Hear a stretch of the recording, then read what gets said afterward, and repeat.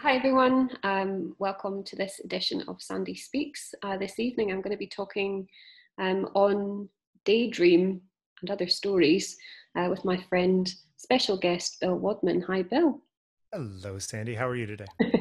I'm fine, thank you. So just so people watching know, we've spoken quite a lot very recently about paintings that we enjoy looking at, things that we enjoy seeing.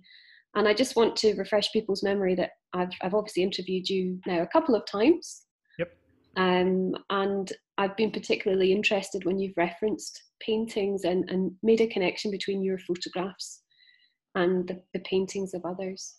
Do you, Um, do you find that other people who you've interviewed who are photographers tend to reference other photographers rather than painters? no, I found that actually most people I speak to have got a really wide range of inspiration in their life. Okay. And maybe that speaks on its own actually that maybe I speak to people or choose to speak to people who do have a much wider frame of reference. Perhaps those people who would only reference other photographers wouldn't have the Sure. range or the depth. I don't know. Right. Yeah. Um, anyway, as you can see from the title slide, we're going to start with um, this painting, and this is our focus for the evening. It's by the esteemed American artist Andrew Wyeth. Hmm. I like this one. Mm. I mean, he made what, 40 paintings of this woman and a couple hundred drawings, something like that. It's a lot of work on one person. Yeah, it's a vast archive. Um, Yeah. for people not aware of Andrew Wyeth, or indeed what we are speaking of now, the painting on this screen is called Daydream, and it is a painting of a woman called Helga. And as Bill says, Wyeth did make many studies of her over a long period of time, pretty much in secret. It was kept secret from everybody, but I think what a lot of people find most fascinating is that it was kept secret from everybody, including his wife. Yeah. I'm sure we'll come back to that kind of point a little bit later, but just to make everybody aware, it's painted in 1980. Um, and Wyeth was already, I guess, quite an He'd old be man. 63 years old, something like Um, that. so a Yeah. mature painter, not somebody just starting out, somebody who probably knows what they want, how they paint, has a kind of particular self-awareness in their painting. Bill, what is it about this painting for you that draws you in? This is the kind of painting. This is back to the original conversation we were having when we logged on here. Um, this is the kind of painting that I would see and think, oh, I'd love to make something photographic like that, to have that sort of same essence of light and the composition and all the rest of it. Although I think this is definitely one of those examples of where if you actually did make this photograph this way and had a camera exactly where he was painting from, the tones of this painting would not be the tones that he was looking at are not what he represented in the room.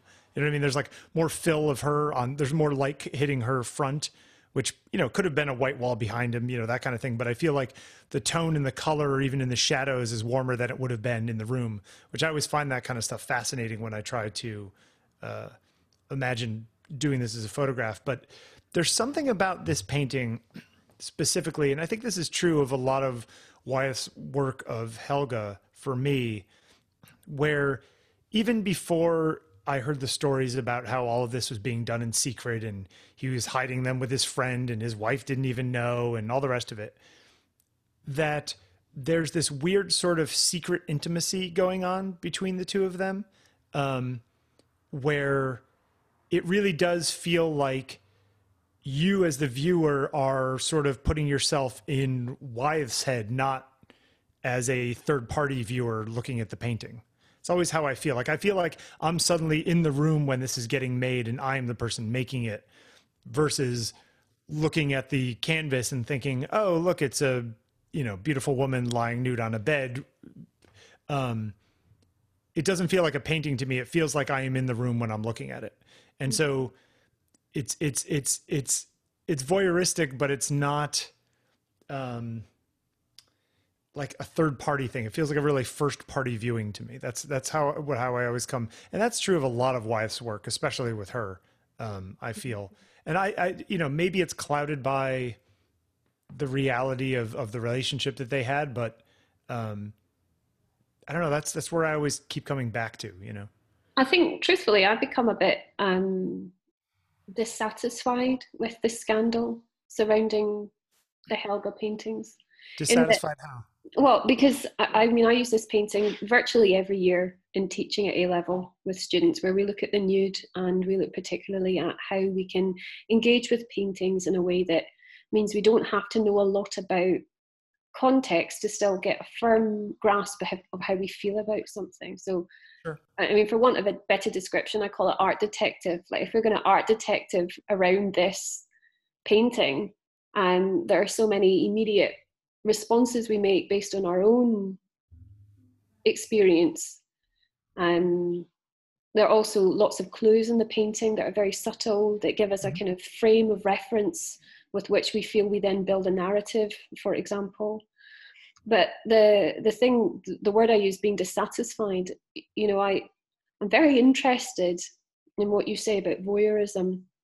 I'm very interested particularly in notions that Wyeth was himself a voyeur, and that this relationship was consensual.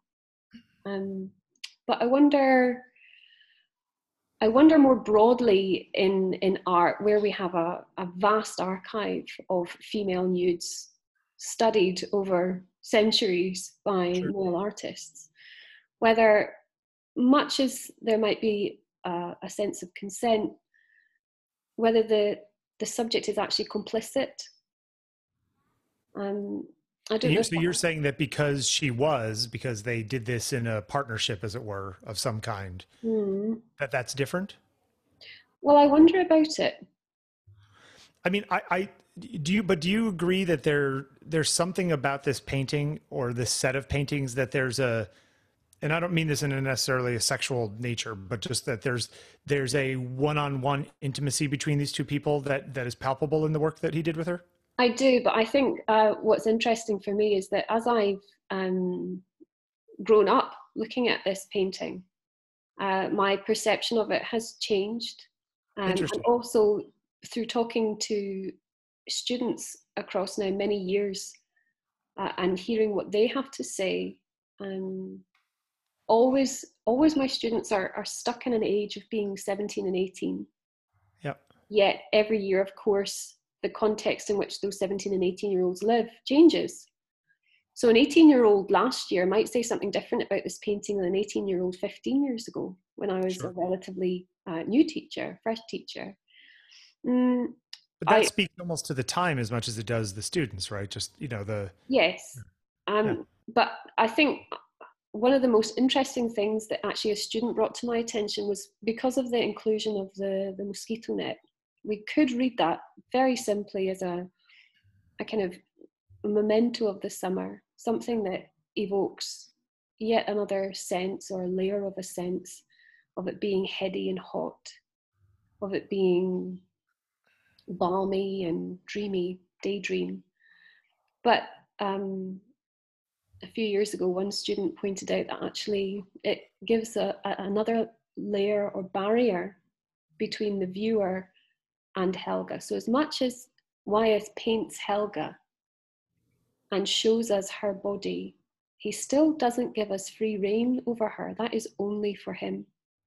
Yeah, it's true. I would have said that it's interesting because I look at this both as somebody who would be trying to create a composition of my own in this kind of thing. And I kind of put myself into his head, and I might think to myself, oh, without that mosquito net, without the diffusion, there's like a dimensionality missing to this painting. Like it needs another layer. And so that he may have chosen to create that layer for purely compositional reasons. But I do agree with you that if it is in the sense that you're talking about, that it's less a barrier that you're not allowed in, and I see it more as to twist the way you're thinking about it a little bit, it's almost more a barrier to just one very thin veneer of protection over her, like that he feels responsible somehow. for her portrayal in the painting. Yeah, that it is almost like, yeah, it's hit, like she's mine, not yours. Yeah, it's a really interesting.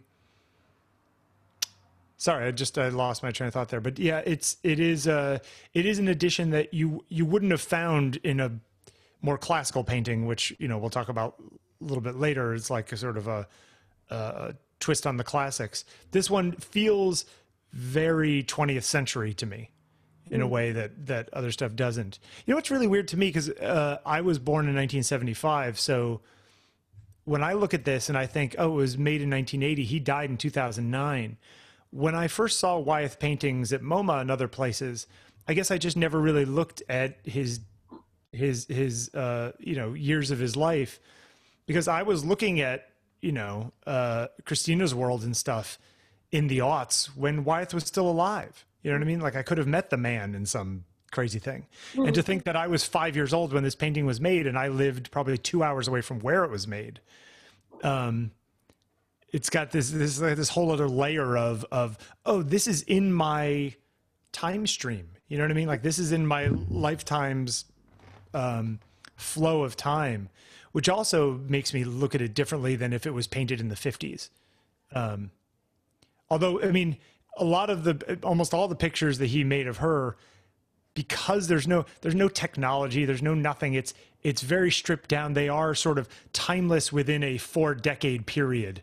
You know, this could be anywhere from the 30s to the 90s, theoretically, you know. But I wonder even if the depiction of the female nude in this way, the way it's painted, the attention to things like the feet and the hands, you know, in classical painting, feet and hands, of course, they're represented accurately in terms of anatomy. But there's not still the sense of, in Wyeth's painting, there is a sense that this is a real foot that has dirt and callus and there's nothing grotesque about it. It's a bit just real. It's realism, isn't it? Well, even the way those 2 feet lie on top of each other is, I mean, it's probably very precisely posed, all of this, but it feels very natural. You know, even the way that she's clasping one arm with the other, you know, one hand with on the arm there. And you can almost imagine that left arm falling asleep underneath her, you know, getting crunched under her shoulder and her hand up there. There's something, again, there's this thing that happened, I think, in some painting in the late 19th century, and then definitely in the 20th century, especially with very sort of, you know, straight representation, like this kind of thing, where it almost feels like a lot of paintings like this feel like they're based off photographs. You could have taken this photograph and it would have felt very similar, at least in the way that she's posed. You know what I mean? Like, that feels very realistic. But there's also something about this painting where it definitely has this 3-dimensional thing going on. You know, the window back there and the space between her and the window feels like more space than it does between you and her, you know, or Wyeth in this case and her. Feels close. She feels closer to him than she does to the windows back there. So there's like this nice depth that although, does it bother you that I always feel like the top and bottom of the bed frame don't feel like the perspective is quite right on them? No, it's not. But I think also he was working with a very difficult room. I mean, they often painted in the attic space. And so the eave... I would kill for an attic space, by the way. I just want to go back to this idea of distance and kind of proximity between the artist or the viewer and the model, and then the model and the window. And actually, even calling her a model seems wrong for Helga. Helga is Helga. She is... Fair enough, yeah. Stands alone. But the way that Wyeth's painted the net, for me, it's always felt like there is no back of the net. And therefore, she carries on out of the window and into all space. Now, you're saying something about the timeless nature of the painting. Could be any time. We have very little really interesting about okay, I agree with you that it looks like there's no back of the net. But me, in my mind, I think that I do this all the time, so forgive me if I, but it feels like had he painted the back of the net, it would have just cluttered the composition or been hard to see the windows. And so he chose not to. And that you and others and myself in some ways would read into that to have meaning, even though it was a more of a technical requirement than a conscious decision. What do you think of that? I would often agree with things like that, that painters are concerned, of course, with technical elements within their painting.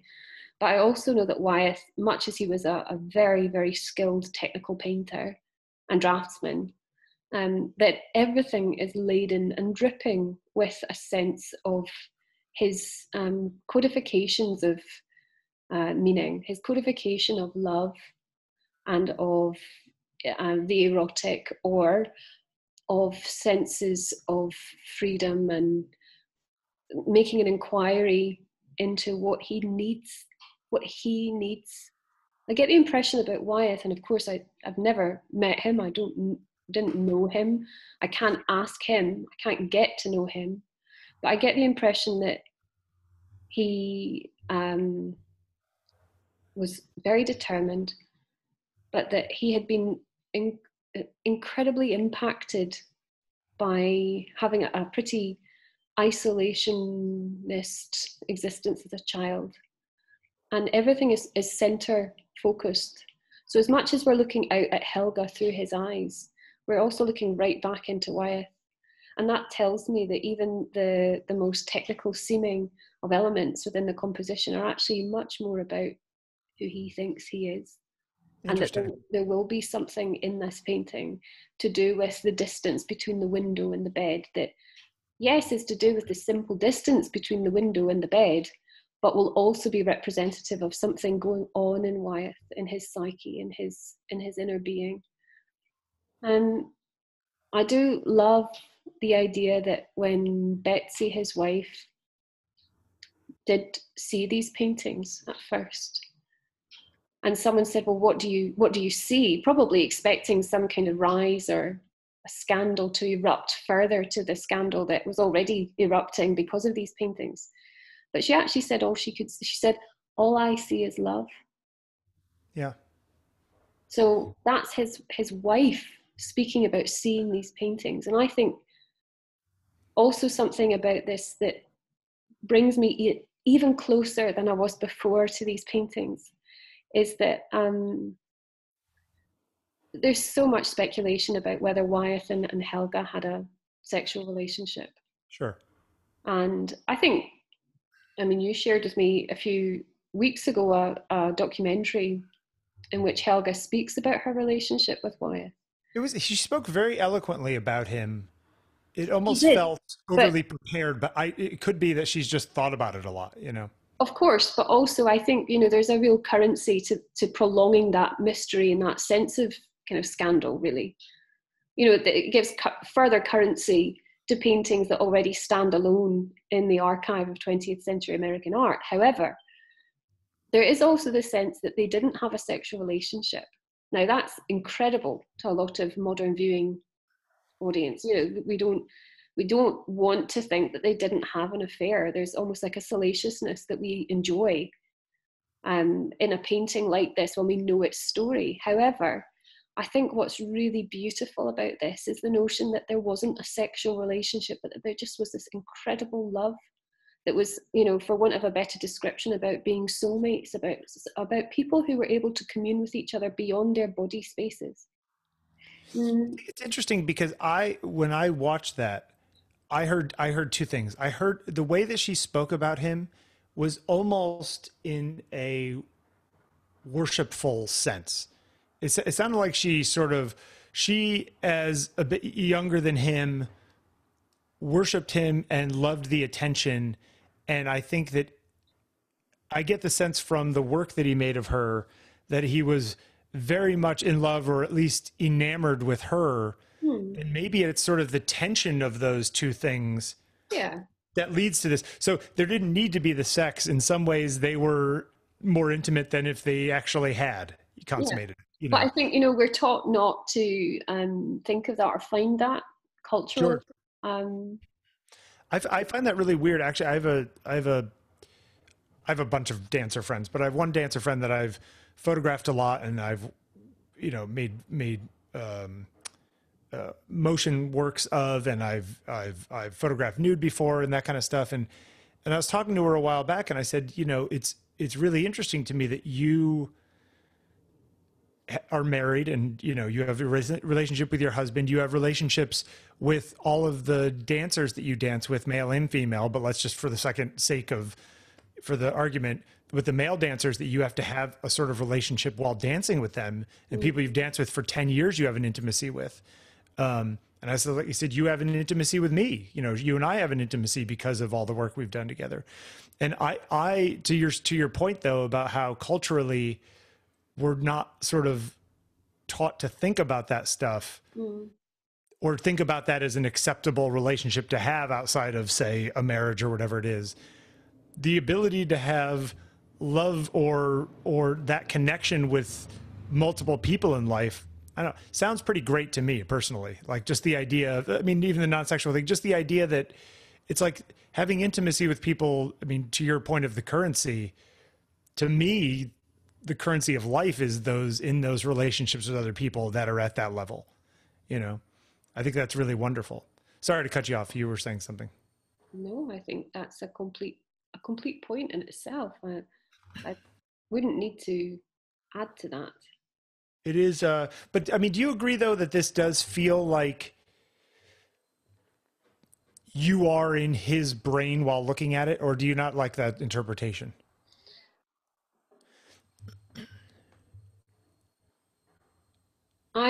I'm with Wyeth, Yeah. but I'm not Wyeth. Okay. Interesting. And I think also, it's interesting when I, again, speaking to students about this, does anybody ever put themselves in Helga's place? And I don't know. as an exercise in all painting, actually, figurative painting, we so readily put ourselves in the position of the artist because we see from the artist's vantage. But do we put ourselves in the position ever of the model? It is interesting that, you're right, especially in painting, you tend to assume that it is the painter who's speaking, for lack of a better word. You know what I mean? That they're telling the story of whatever is in frame or on the canvas. That even if the people are doing something inside the painting, that it's all based on the interpretation of the artist putting the paint down. But yeah, go ahead. and of course that is true. That is true. That's reasonable, right? But the other thing is that we also, by doing that, we only usually buy into or indeed endorse kind of heteronormative cultural paradigm. We are not pushing beyond that, and we're also not saying that the sitter has a voice, and in that way we transform her, even when she's not, into a vessel. It makes a misogynist of Wyeth in many ways, and I don't need him to be that. Does it necessarily do that, or is it? If he had just been making a bunch of paintings of another man, would that be different? Well, that's the impossible question, though, Bill, isn't it? But lots of people have made series of images of people of both sexes. I would challenge you now to go find a big series of paintings of a man. To find a series of paintings of a man who, over many years, has been recorded by another man or by a woman in various states of nudity and that level of vulnerability, physical vulnerability, and also while sleeping. While sleeping is such a powerful thing. We can look at, painters like Courbet in the 19th century were painting sleepers frequently. We can look more recently, and we can think about Tilda Swinton's stint at MoMA in the glass box called The Maybe, supported, of course, initially by, kind of like a vast context of sleeping in art and what that means to be so exposed through sleep. But really, I think this is a particularly usual frame of reference for male painters with female models? Well, I think I think it has to do with the fact that many of the painters are, you know, cis male who are interested in women and want to paint them naked. But I think that there's also the going all the way back to antiquity, right? Like just, you know, the mythology of women, and at least that's hundreds of years of that was based upon a lot of that. But you're right. I mean, but how much of that has to do with the misogyny of there just being less remembered female painters over those centuries? And, Well, you know, quite. less. And I think if you talk about sort of going back into antiquity, then we could say that, for example, in ancient Greek art, we see parity between representations of female and male forms. Yeah.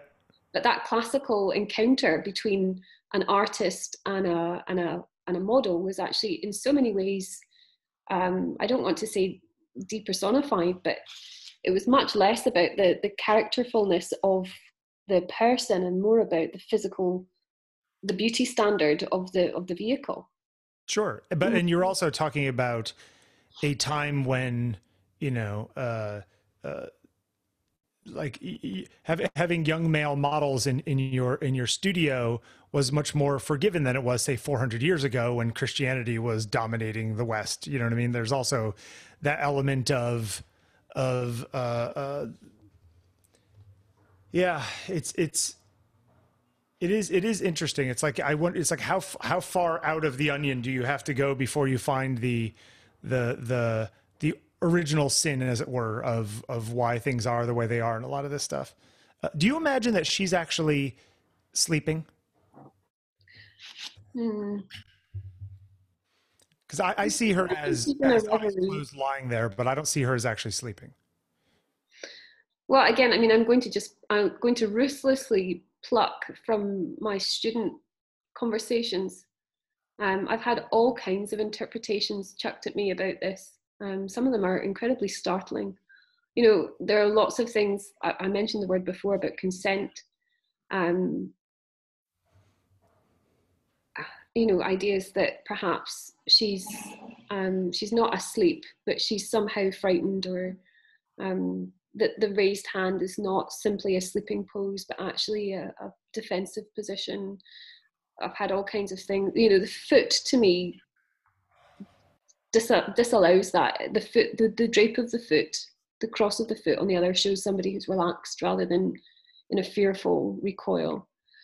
But nonetheless, you know, if we were to take bit by bit, we could say that, is she asleep? Is she, again, this word complicit, or is there a compliance? Is there a consent? You know, has Wyeth happened upon a sleeping Helga and painted her without her knowledge? I think that chance is slim to none. Indeed, but it's still okay to look at that. Sure. To feel out how we really feel about those notions of somebody looking at another person. I mean, you started off early in the conversation talking about voyeurism. Mm-hmm. This is, for many people, an incredibly voyeuristic painting because she's so passive. She's so passive. What control does she possibly have? Now, I would say that she could have control in her passivity. She could have chosen to step back and say, I'm going to lie here and allow you to paint me. There's power in that, isn't there? There's also power in a person understanding that their physical vehicle is in fact beauty. Sure. So all of that counts. Mm-hmm. But I think, coming back to what you were asking about, you know, do I feel like I'm in Wyeth's brain? I become Wyeth in the moment of engaging with what I see. But I feel torn away from that, actually, because of that mosquito net, because he hasn't given me full access. Interesting. I mean, I wonder. And yeah, we can go over the Manet too. I wonder how much of that has to do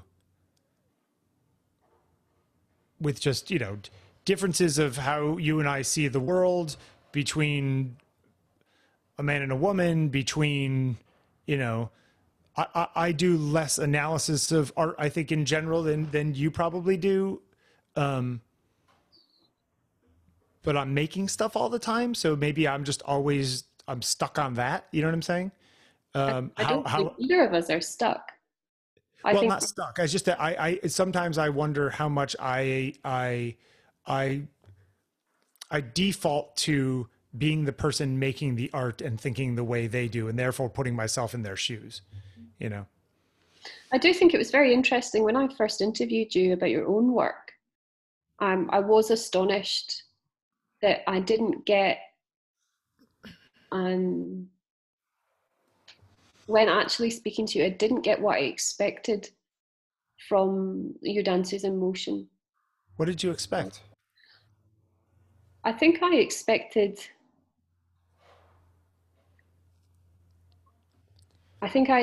to hear you riff on the poetics of it. Oh, interesting. I More. see. It's interesting to me that like that particular series of mine is probably the least poetic thing I've ever done. Yeah, I find it's so interesting, isn't it? And likewise, you know, if we had Wyeth here right now, and he Yeah. was able to speak for himself, you You know, might say you both have it so wrong. It was X instead of yeah. Y or Z. So, isn't this the luxury of us? What an enormous privilege we have Yeah. to I be. think, you know, I mean, I think in the case of my motion series, say, there was very little intimacy with me and the models because it really just felt like a numbers game that I was playing. It's Yeah. part of the reason why I haven't made a billion of those. It's just like I did it. I think they're beautiful, but it's ultimately unsatisfying to me from a personal and artistic place. Well, It felt like I wonder what Wyeth would feel in terms of his satisfaction then. I Of think he was very satisfied because I think he was desperately in love with this woman. And I think that there was satisfaction. There's also this idea of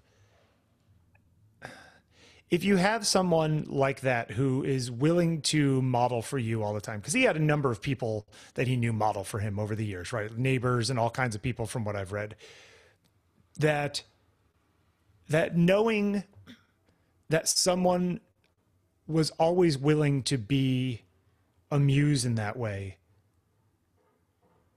must have been very, it's not a safe thing, but it is a matter of, oh, I know that they're always there if I ever want to create, they're willing to work with me.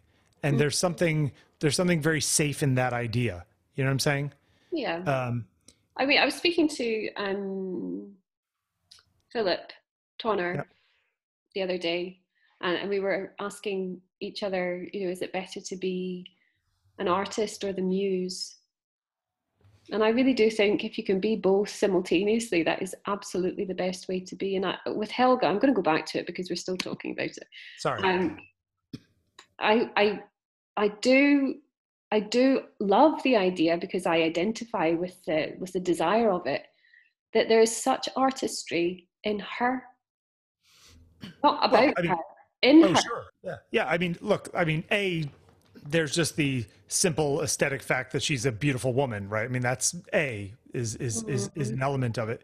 But B, there is a level of, what's the word I'm looking for? Vulnerability, I think, to a lot of the paintings. It doesn't feel like she's putting on airs in any of the images I've ever seen of her. You know, it really does feel like she's stripped down, in this case, clothing wise. But I think defensively, even in the images where she is clothed, I think that there's something very direct about her as a muse for him. And I think that's why that's why I connect with them. It does feel like there's not a lot of artifice involved. Do you think this is, you've already answered this, but you said that you believe Wyeth desperately in love with Helga. Yeah. Is that a thing for photographers, for any artist looking? Falling in love with muses? Uh-huh. Oh God, yes. Yeah. I mean, I think that in some ways that is, I think that is an ingredient to making a certain kind of work, you know, and that may be from a very sort of, you know, lizard brain, I find that person attractive point of view, right? I mean, there is that, of course. There's like a lust factor, of course. but beyond that, there are people that you meet who you photograph who just, there's just something about them that keep you wanting to come back for more. And it's not a sexual thing at all. It's just like there's this element of it that makes you feel like there's promise there. Like it's like a load of silver to mine. You know what I mean? Like there's good stuff in there if I could just keep chipping away at it somehow. And not chipping away at them, but using them to chip away at some sort of block of marble that you have in your own mind. And I like, and having the, like, that's why I went back to the sort of availability of her. I think that there's a lot of power in that. Both her power and like just the ability for that to spark something in the imagination of somebody making something. I think that there's a lot of value in that. So yeah, it's totally an element of what I do. But then again, I mean, except for the rare occasion where I have not liked one of the people I photographed, which I could probably count on my two hands if I had to. In a small way, I've fallen for most of the people I photographed. You know, but I'm a portrait photographer. That's what I do. Yeah. Sorry, we can go to the Manet. Well, the reason why we've got the Manet here is also purely selfishly from my point of view. I do pair these images frequently in school as a means of drawing out a lot of the conversation we've actually already had, the relationship between the artist and the muse, and sure, the way that female nudes are presented or represented in Western art. But actually, I do wonder with Manet how much of a rogue he was. He was certainly a pioneer. Yeah. And the way he's painted Olympia, I wonder if there is any parity between Olympia and Helga. You know, in staring at these pictures and doing a little reading and doing a little of my own armchair analysis, I see these as very different paintings. I mean, and part of that just goes to show you how much changes over the course of 120 years or whatever the hell it is difference, right? I just like to point out like how almost perfect the golden section is of the background with the split down there. It's like, are you kidding me with this? Like really just measure it out. I actually pulled this image into Photoshop and, did some numbers, actually calculated to see how close that golden strip down was to where it's supposed to be from a Fibonacci point of view. And it's actually a little bit to the right of where it's supposed to be. But actually on the left-hand side, if you notice, it goes the red curtain over to like a little black curtain. That number, that ratio is actually almost perfectly on the golden section. Okay, so this is interesting because she is looking straight out at the viewer, right? She's looking out at you.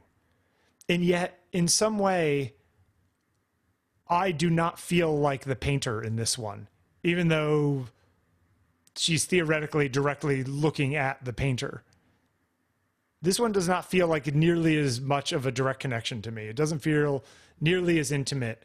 I mean, again, 117 years, different time. He was recreating classical stuff, pushing it a little further. It's a totally different goal in some ways. He was recreating classical work. However, much as he looked at classical art and much as he was inspired by people, Velázquez, and I mean, Courbet was a contemporary really of his. Sure. Goya as well. Sure. I think for Manet is a big influence. We're seeing somebody who is allowing us to look and linger in looking at a female who otherwise is in the shadows of society. She might be vitally important culturally as a courtesan, but to see a prostitute so brazenly looking back out at us, I wonder if that jadedness in her is quite intentional for Manet. I mean, it very well might be, but it's funny, between the flower in her hair and the you know, the necklace and the bracelet and the shoes even, there's an element of it. It's as determined and self-confident as she seems to be staring out at you, it also feels like she's she's literally covering herself up, but that it's far less free than the later painting, of course. I mean, look, I feel like this one with the cat, with the servant, with the flowers, with the accoutrement I was just talking about, this is much more sort of classical symbology, right, going on in this one than in the Wyeth. To me it's a completely different thing. When you talked about this in your class, do you imagine it as a close analog or as the other side of a coin? Well, I think it's unavoidable that we say that Wyeth is also meshed in with classical conventions Sure. of painting. I think there are so many commonalities, but that perhaps it's a fascinating comparison, because we want to say they're alike because they're both female nudes. And then I think what we then encounter is something comes up in us that says, actually, no, they're not alike, because Helga's painting, or Wyeth's painting of Helga, is about intimacy and closeness and love, whereas this painting is about something, a kind of pioneering spirit. It's also about sex. It's about something that is much more overt, probably less palatable in one way, but really is it? And then we go to the next layer along of peeling away and thinking, well, actually, maybe there are similarities. Manet knows this woman. He painted her more than once. He's like Wyeth, or rather Wyeth like Manet, gives us access, but at the same time denies us access because of the devices they use with which to separate us. And I wonder why they do that. I mean, this is a very large painting, and it's why I put the sizes of the paintings on the screen. This is a confrontational painting. It's confrontational in so many ways, and yet still, that jadedness is very much reminiscent of what would come to pass in the 20th century if we go to Amsterdam, to the red light district, and we see women in windows. Sure. This is a woman in a window, really. We are shopping. It's funny, you're just saying that, and the word that comes to mind for me while you were talking about all that was transactional. Yeah. I mean, even with the servant bringing the flowers that obviously somebody brought to her, the way she's looking at you saying, you want some of this? That's fine, but it's going to cost you. Like there's like that kind of element. And even if you don't even think of it as like a direct, even if you don't even imagine her as a direct prostitute, there is even this idea of just like, I'm going to use what I have to trade with you for some of what you have. It doesn't feel like it's it's sort of the opposite of intimacy in some ways. Is there a transaction in this painting? Well, of course, there's a transaction in anything, but I don't feel like it's different. It's like the intention is completely different. Is it? You know, I think so. Yeah. How? I think Wyeth and Helga. Now it could be that Manet, and I forget what the woman's name is, because she's a painter herself, right? The model in the Manet. You know, he may have painted her a bunch of times. But that doesn't mean that they have any sort of relationship, you know, in like a personal relationship necessarily. Are we becoming ourselves very identified with this though? Could be. I mean, but Yeah. you know, there's a kind of a difficulty always with figurative painting. I find myself is that I immediately find myself identifying in some way with the painting. Well, wait, hold on a second. Is that necessarily wrong or not what the artist intended? No, I mean, there's no value judgment in it, other than to just say that it does direct how I then move forward into the painting. Okay. I mean, that's obvious, isn't it? Sure. I think when we look at Olympia, we're looking at, again, consenting adult being painted for purposes of, should we say, male pleasure, or for another purpose? Why she's being painted in the first place? Okay, but what is her purpose in this painting? From Manet's point of view or from her point of view? I mean, if she's a professional model, then she might be getting paid to sit there and look that way, right? Mm-hmm. I mean, it might not be about any of those things for her. It may be that Manet is trying to. If it's possible to, that we take out what we know. You terrified me earlier when you said, I'm reading all about Manet. I'm finding out everything I can. I'm studying. I'm not studying. I just want to do a little research, but okay. But I thought, hang on, I sometimes wish that I hadn't studied, so I didn't know. And I don't mean I know everything about this. Sure. Far from it. But in supposedly knowing, we'll come back to this wonderful thing. It was actually the writer, Elif Shafak, said it. Where, we're not teaching nuanced ways of thinking, because when we deal in information, we're not actually working with knowledge. And beyond that, still, we don't get to wisdom very easily from information. And actually, when we find out the backstories of things, we're actually furnishing with information. And by forgetting the information and simply encountering and in some way, I suppose, communing with what we see, wherever we can, even just as an exercise to relieve us of the heaviness of information. Take away that we know that Olympia is a prostitute. Take away the symbols that we understand, the tie around the neck. Take away the gold bracelet and the flower in the hair. Take away the cat. Take away the mosquito net. Take away the pigtails. Take away what we know of those things. Only see them. And then when we engage with painting at that level, what do we really see?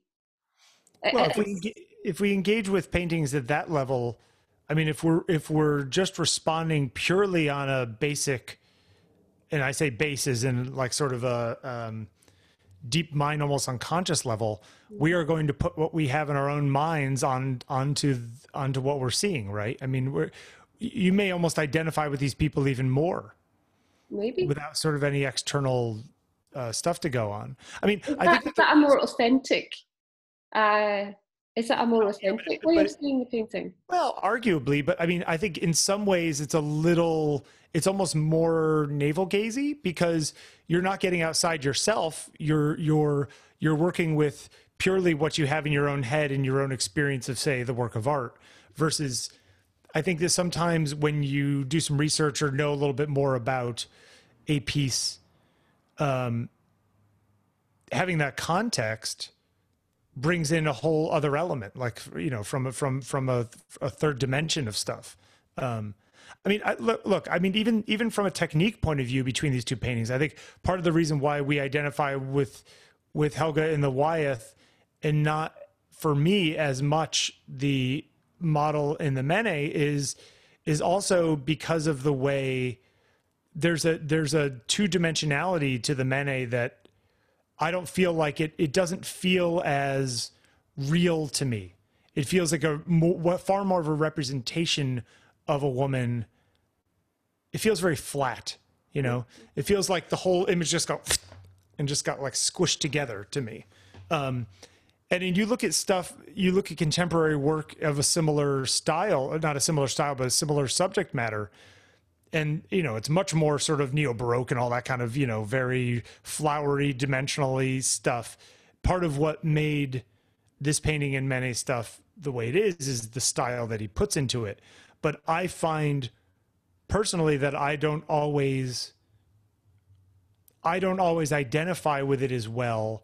And I think, I mean, as you and I talked about during the conversations we've had before, I mean, the people who are my favorite painters, a lot of times their paintings feel very photographic, not necessarily photorealistic, but just the way that the depth feels and the light feels and all the rest of it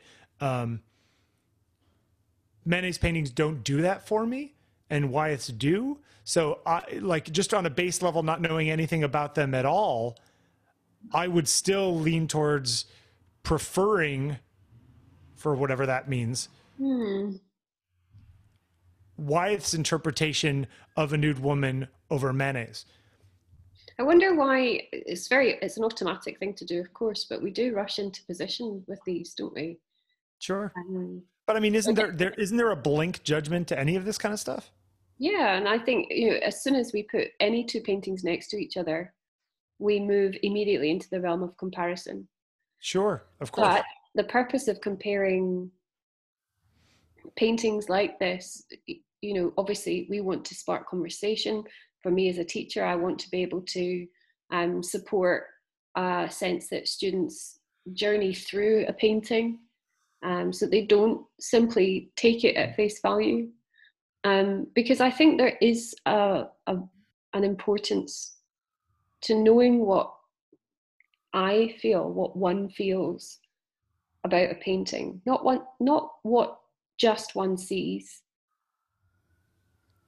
To understand the deep engagement one can have with painting or with any visual art, why that is, how that forms our entire matrix of understanding when we see anything in front of us. But do you think that is just trying to find a deeper understanding of your own mind in some ways, like looking at it that way? Mm-hmm. To me, sometimes I try in my analysis of art often to get away from exactly what you're talking about. Mm-hmm.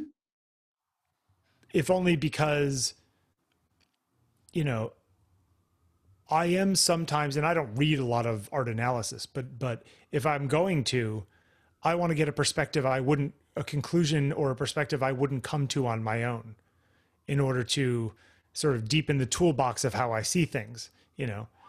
I mean, it goes both ways. Part of it is that I generally don't think too much. I don't analyze these things on a very deep verbal level. I usually look at them and I feel a certain way, but I don't find the need to put that into words. And oftentimes when I do, I feel like it's a poor representation of how it makes me feel. Mm-hmm. And so sometimes if by reading other people's analysis, it's interesting because I read a few things about this painting last night, some of which I just thought, this is utter BS. Like, this is just terrible analysis of this. Or, you know, this is putting a late 20th century analysis onto something that was made 150 years ago. Mm-hmm. That's ridiculous. So it's not that I automatically buy other people's interpretations, but I don't think, that is as much of a fallacy as you sound like you think that it, or a cul-de-sac, you know, getting stuck in that. No, I think one of the most significant things we can do to enrich learning is to listen deeply, attentively to what others say. Sure. I also don't think there's any necessary value judgment.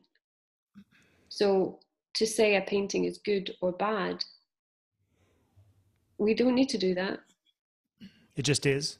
It just is. And in that being, we enter something that we can simply explore. Yeah. It's interesting because even at the beginning, I don't know if it was before we hit record or not, we were talking about the idea of the image that I would choose if I shot somebody if I had 100 photographs of someone, the one that I would choose as the most representational of them. I have to make those, this is good, this is bad decisions constantly. You know, I have to take these 100, get them down to 25, take those 25, get them down to 10. And so I am in some ways making decisions of my own work of which I think is the best. Of course, but there's a particular context then for you, which is to do with your commercial life. Yeah, and sometimes my purely artistic life, though, you know, that's like what I think is the most aesthetically pleasing, or that I think speaks in the voice that I want to be heard in. You know, sometimes it's far less. Most of the time, it is far less top level analytical, and most of the time, it is just like, no, that one feels right to me. That's the answer. That's the right one. Do you think a painter goes through the same process when they're applying the paint to the surface of the canvas? Absolutely. Yeah. Yeah, I do. Doesn't mean all of them are successful every time, though. I mean, yeah. I mean, you and I could go on for this for 26 hours, I think, which I'm happy to do. Well, Bill, as usual, it's a pleasure talking to you. Yeah, this was a lot of fun. We'll have to pick a bunch more to compare and contrast. So for now, with many thanks to our esteemed artists of the evening, Manet and of course Andrew Wyeth. But for me, many thanks to Bill. Thank you, And Sandy. That was fun. hope to speak to you again.